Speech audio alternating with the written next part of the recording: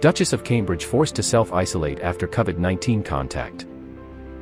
The Duchess of Cambridge is self-isolating after coming into contact with someone who has since tested positive for COVID-19, a spokesperson for Kensington Palace told CNN on Monday. Her Royal Highness is not experiencing any symptoms, but is following all relevant government guidelines and is self-isolating at home, the spokesperson said.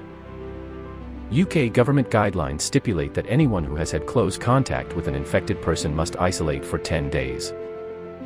The source said the Duchess is tested for COVID-19 twice a week with lateral flow tests, in line with the royal household's testing system. She has also received both doses of her COVID-19 vaccine, the source added. To know more, download News in Bullets now.